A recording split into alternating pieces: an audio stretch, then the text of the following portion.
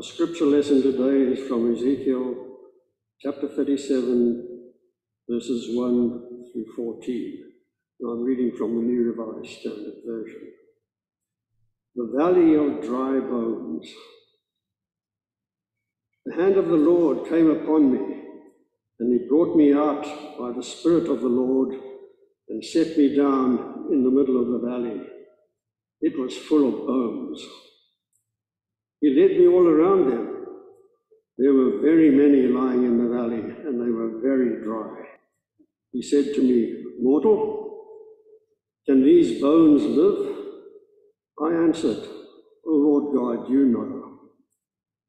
Then he said to me, "Prophesy to these bones and say to them, O dry bones, hear the word of the Lord. Thus says the Lord God to these bones, I will cause breath to enter you, and you shall live. And I lay sinews upon you, and will cause flesh to come in upon you, and cover you with skin and put breath in you, and you shall live, and you shall know that I am the Lord." So I prophesied as I had been commanded, and as I prophesied, suddenly there was a noise, a rattling, and the bones came together, bone to its bone. I looked, and there were sinews on them, and flesh had come upon them. The skin had covered them, but there was no breath in them. Then he said to me, "Prophesy to the breath. Prophesy, mortal, and say to the breath, Thus says the Lord of God, Come from the four winds, O breath, and breathe upon these slain, that they may live." I prophesied as he commanded me, and the breath came into them, and they lived and stood on their feet, a vast multitude. Then he said to me, "Mortal, these bones are the whole house of Israel. They say, Our bones are dried up, and our hope is lost. We are cut off completely. Therefore prophesy and say to them, Thus says the Lord God, I am going to open your graves and bring you up from your graves. O my people, I will bring you back to the land of Israel. And you shall know that I am the Lord, when I open your graves and bring you up from your graves, O my people. I will put my spirit within you, and you shall live, and I will place you on your own soil. Then you shall know that I, the Lord, have spoken, and will act, says the Lord." Thanks be to God for this prophecy. Will you pray with me, please? Holy breath, Holy Spirit, we pray that you would fall freely on all of us gathered here, wherever we are, in body, mind, or spirit, that you would free us, that you would send us out. We pray in the name of Christ. One of my first memorable national parks visits was to Yosemite in California. I was 6 years old. My parents sent me with two of their friends who were attending a family camp out there. And I think it was the farthest from home I had ever been. It was definitely the farthest from my parents I had ever been. And I'm sure that it was beautiful and breathtaking and Yosemite and all of that. But what I remember most vividly is looking up at the stars one night outside our cabin and bursting into tears. I was inconsolable. I was inconsolable because we had watched a movie in first grade about the solar system and about how the sun is going to burn out one day and end all possibility for life on Earth. And I guess that very uncomfortable knowledge had resided somewhere inside of my little self until that night in Yosemite National Park, where it came right up to the surface. And I had my very first existential crisis at the ripe old age of 6.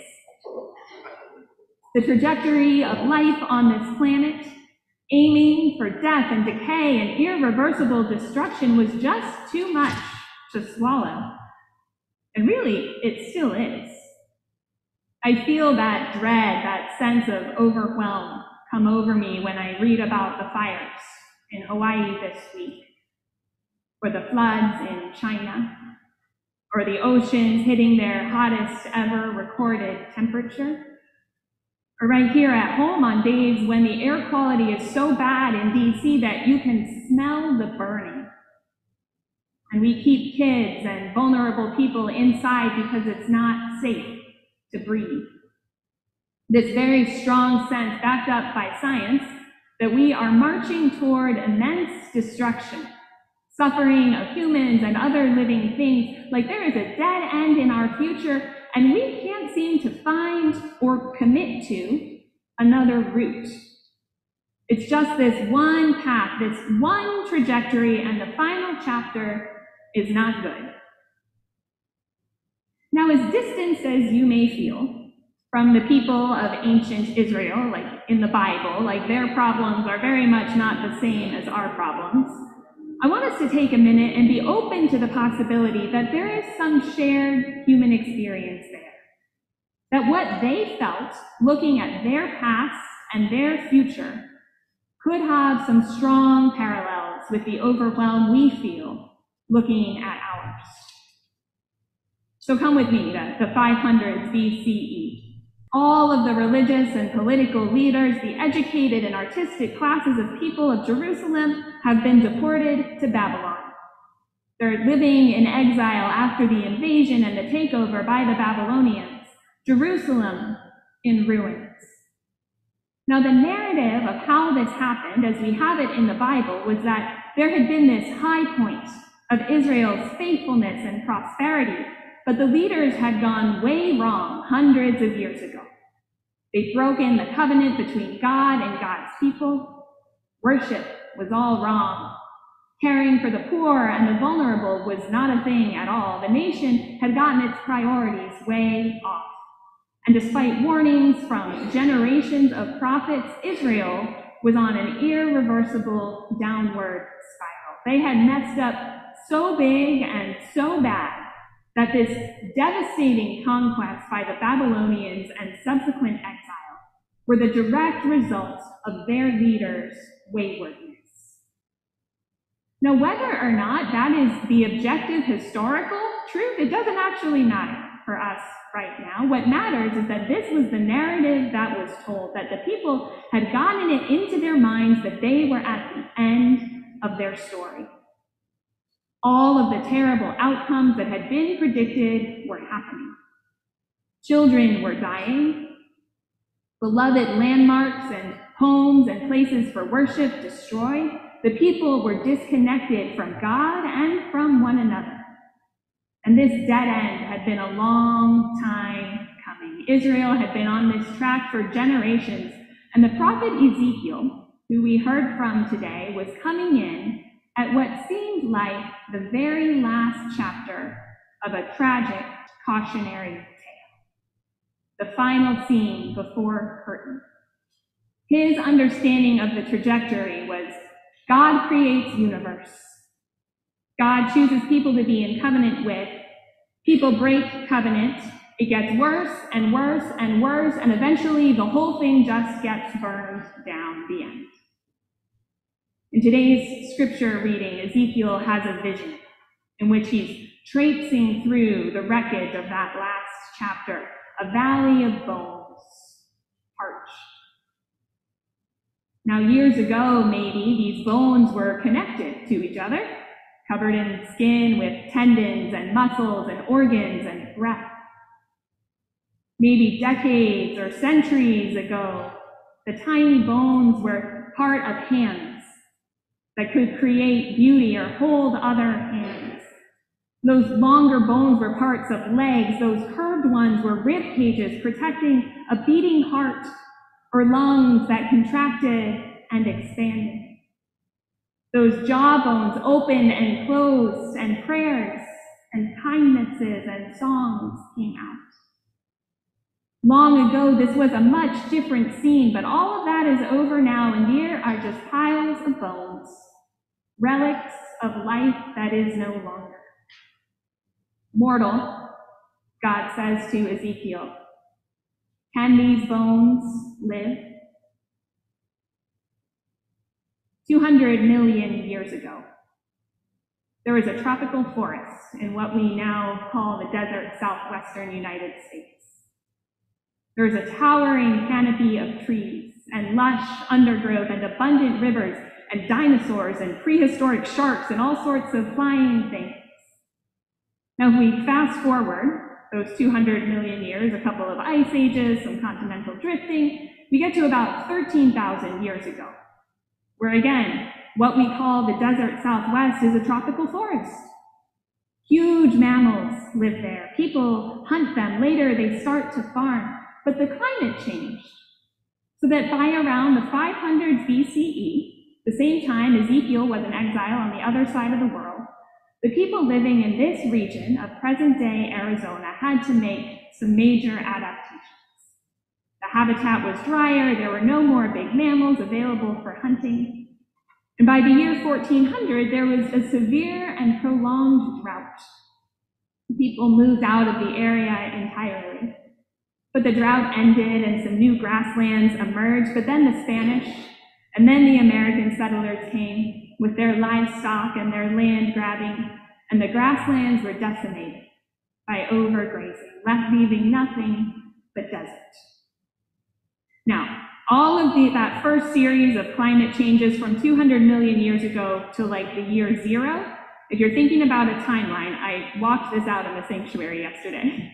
It gets us from that stained glass window in the back to this one. That's 200 million years to the year 0. And up there at the stained glass window, what we call Arizona is a desert environment, but it's still lively. There's plenty of water supply, it's vibrant. Still all the way up to the last couple hundred years, relatively stable. It's just in the amount of time equivalent to less than like a speck of dust on that stained glass window that we've gotten to the point where we are today, globally and specifically in Arizona, where a state analysis found this year that they're on track to run out of groundwater in the next 100 years. This has been the trajectory. This is where we're heading, where once there was a tropical forest is now Arizona, where once there was grassland is now parched soil, where once there was a vibrant community, a valley of bones. Is that the end of the road? Can these bones live? God asks Ezekiel to stand in a valley of disintegrated possibility, of dead and dusty dreams, a valley of people who are gone. Mortal, can these bones live? Well, the logical narrative says no. If we're following the trajectory, whether it's the history and disintegration of God's people, Ezekiel's homeland, or the trajectory of life in general on this planet, heading toward a fiery end brought on by climate change or war or regular life cycles, the answer is no. These bones cannot live. We've reached the inevitable end here, and there is nothing that can be done. But Ezekiel doesn't give the logical answer. Maybe he senses that God is up to something, because he says, "Oh God, you know. I mean, this looks like the end of the road to me, but I'm going to toss that one back to you, God." And God invites Ezekiel to go out on a limb and prophesy, to speak something that doesn't necessarily make sense given all the evidence of death. Speak life. Speak boldly and bravely of possibility, of something that you yourself can't see or possibly imagine, but speak it anyway. God invites Ezekiel to stand in destruction with eyes wide open to it, not denying it, heart fully feeling the pain, and to invoke a power beyond himself to help. And Ezekiel does. He does what God tells him to, and in his vision, the bones, they start to connect one to another, and they form bodies, people, and they rise up. And God says, Ezekiel, you're getting it. Prophesy to the breath now, to the ruach, to the spirit, and let it fill these bones so that everybody can breathe. And he does. And suddenly that valley is filled with life. It buzzes with potential energy. Because if this can happen, then what else? The bones of the past, of people long gone, rise to the surface.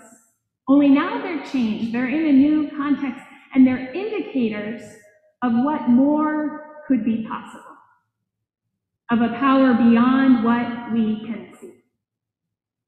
For Ezekiel and for God and for God's people, they're evidence of a new covenant of people not cut off, but welcomed back, of God doing a whole new thing through Jesus, through the Holy Spirit, the breath at Pentecost, the Spirit that has been knocking down walls and welcoming people back and enlivening them since that time.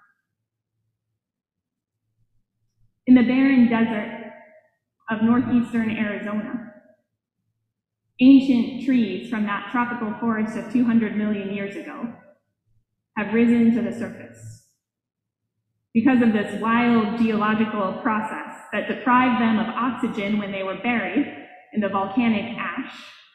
Their regular trajectory of decay was interrupted, and the spaces in the wood slowly filled with mineral deposits. And those slowly took the place of the wood as it broke down, eventually transforming the logs into nearly solid quartz.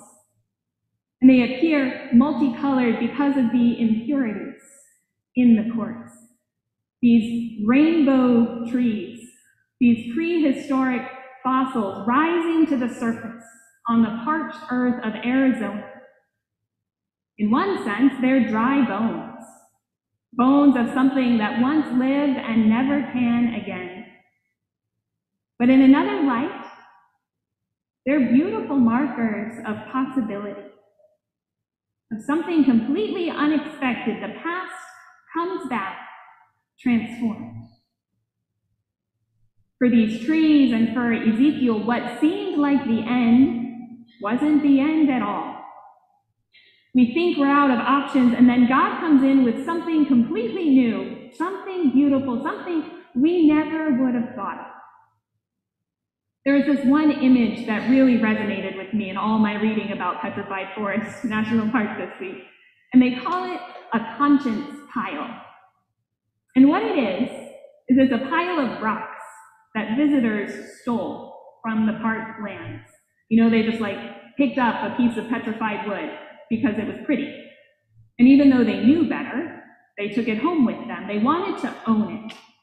They sensed scarcity, maybe that other people were probably doing this too, stealing rocks. And if that keeps up, well, soon there won't be any left, so I better grab one while I can. What a complex and destructive human phenomenon. Maybe the basis of why we can't get our footing in addressing climate change as a nation or as a global collection of nations. We're not budging or making any sacrifices until China does. Yeah, there's an impending shortage, this multifaceted crisis of climate and resources, but if no one else is going to make a sacrifice for the sake of the very near future, well, then neither am I.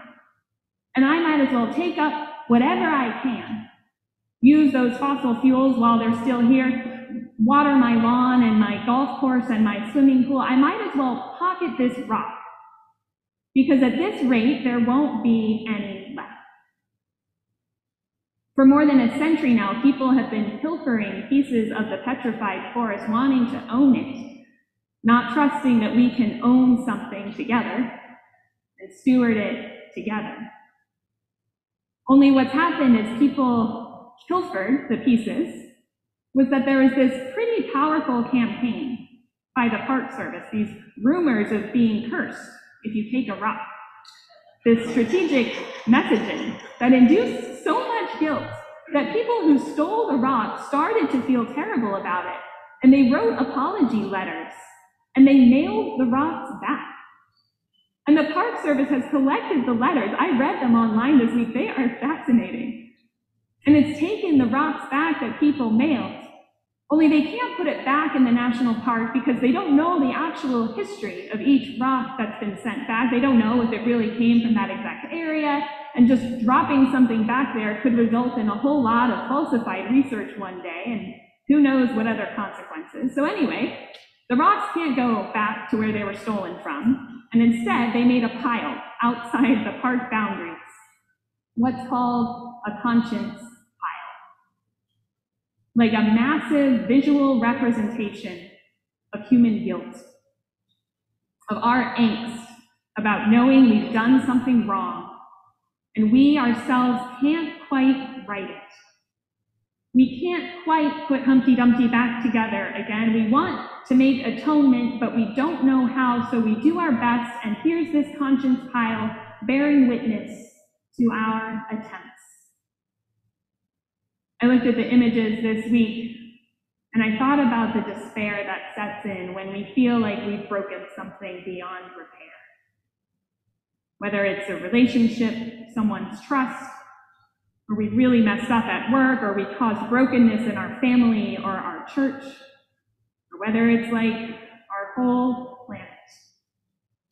Something we feel like we've broken beyond repair, and that rock we stole, that thing we said, those habits of hard-heartedness in regard to our impacts on creation start to weigh on our conscience. And we wish we could do something, and so we make a gesture toward repair. We mail our rock back. We make a change. We initiate contact with someone. We make the first move, and it doesn't get us all the way back to heal. It doesn't recreate what used to be, but that conscience pile stands for something. Because over time, far beyond our time, the earth will keep shifting. And that conscience pile in Arizona will move. Those rocks will become part of new landscapes, new homes. God's going to take what was offered up as an act of contrition and do something with it that we never could have imagined. In the story of Ezekiel and the dry bones, Ezekiel does Ezekiel's part, and God does God's part. And so taking it back to climate change, to our world, what is our part? One thing that I initially found weird, and now decided I love most about this scripture, is that God keeps addressing Ezekiel as mortal. Mortal, can these bones live? Prophesy, mortal. Mortal, these bones are the whole house of Israel. And I love this because it's a continual reminder that Ezekiel is finite. His life has limits. His power has limits. He, in this sense, is like the opposite of God. And yet God makes him partner. God recruits him to be the prophet who stands in the valley and speaks life. Ezekiel cannot do everything, but he can do something, and God finds that something useful. To quote a poem written in honor of Oscar Romero, we cannot do everything, and that enables us to do something, and to do it very well. We are finite, and the problems we face are vast, and God calls us anyway. God calls us to be present, to be brave enough to stand in the valleys of dry bones and name what we see, to name what we see and to give voice to a different vision. Prophesy. Speak life and hope and breath and truth.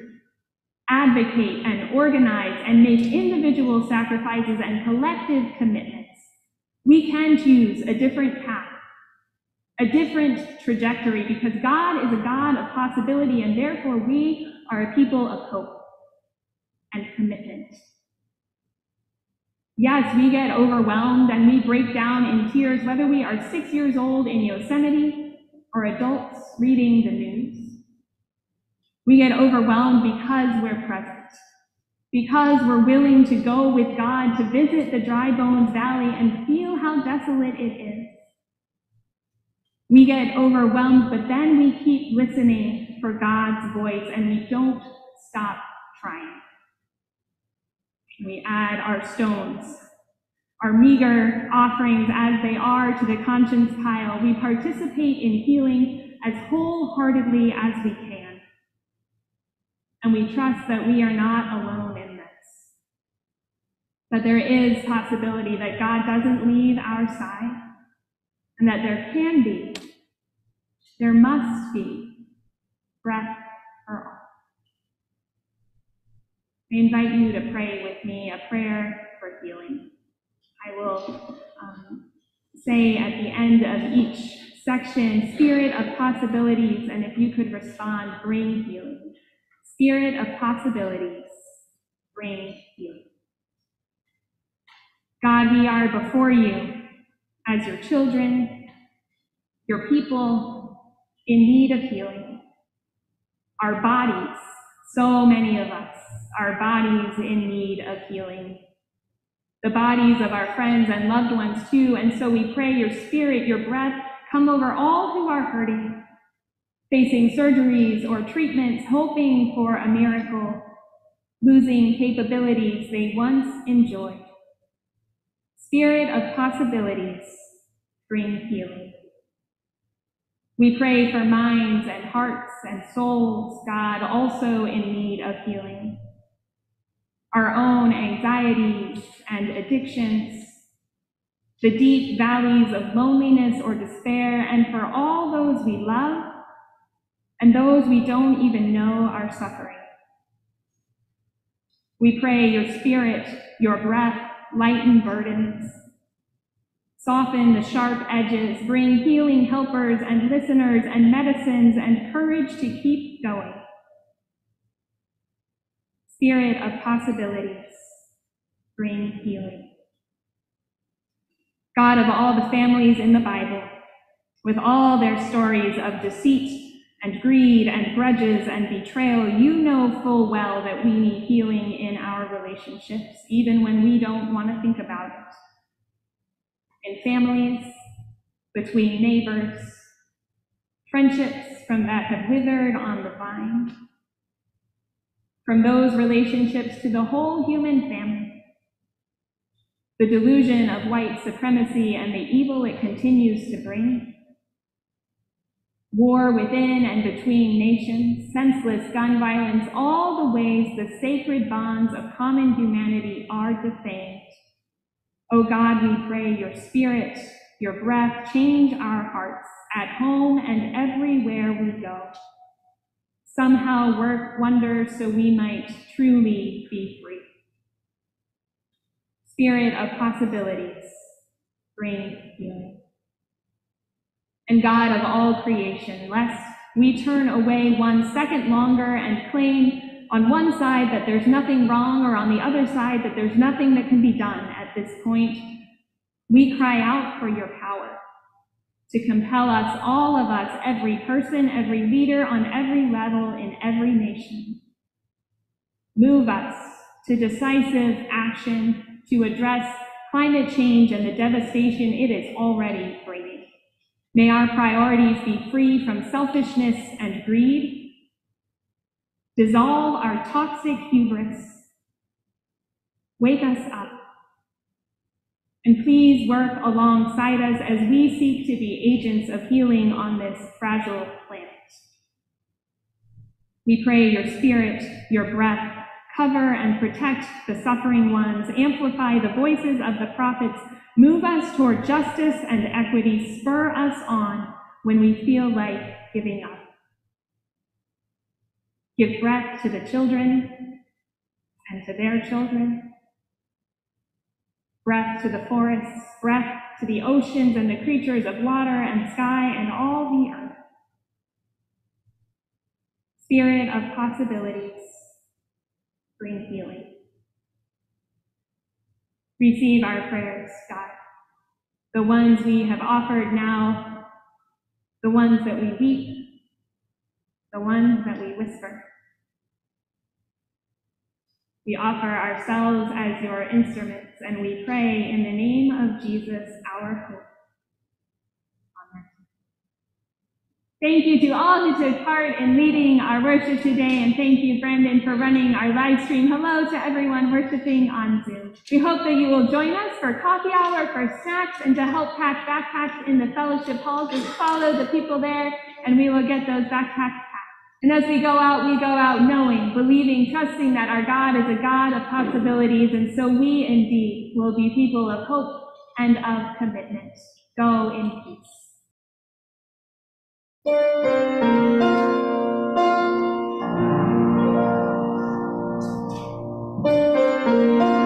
NBUMC Weekly is a production of North Bethesda United Methodist Church, located in Bethesda, Maryland. Follow us on YouTube and Facebook at North Bethesda UMC or on Instagram at Loving All Neighbors. All music is licensed via Christian Copyright Licensing International, CCLI.